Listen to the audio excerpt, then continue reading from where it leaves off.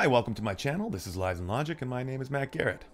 Today, August 4th, I'd like to touch on these Paris Olympics. As I'm sure you've heard the controversy about the two female boxers competing in the games that have been said to have the XY male chromosomes by the International Boxing Committee.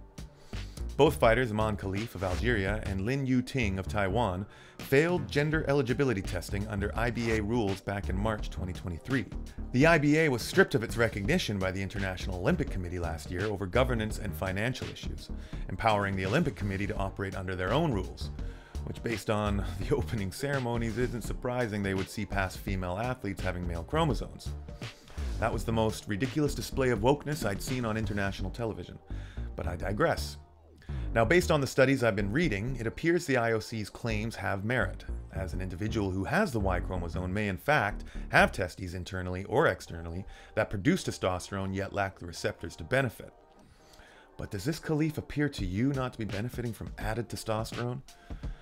Her father has stepped up to his daughter's defense, confirming with pictures that his daughter is and always has been a female since birth. It is also important to mention, reports have stated that it is illegal to transition in Algeria. Now, I was unaware that she had competed and lost in the 2020 Olympics to Kelly Harrington.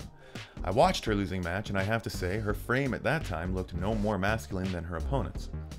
She also has 9 losses on her record, which to me alone says she has no natural physical advantages. I'm curious if perhaps her condition, if she in fact has one, which is still apparently speculation, requires some type of hormone blockers. If that is the case, I would highly recommend testing this girl's testosterone levels because something isn't right.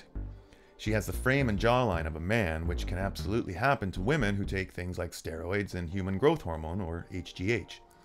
So either there is some type of cover-up by the IOC, which, based on the opening ceremonies again, wouldn't surprise me, or the Algerian team has some top-tier doping science working for them.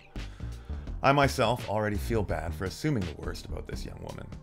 I hope us in the middle and on the right can refrain from making misinformed comments before obtaining all the facts. Thanks again for watching. Please hit that like and subscribe button on your way out. Your support has been really encouraging. I'll be back with more videos this week. This is Lies and Logic. My name is Matt Garrett. See you next time.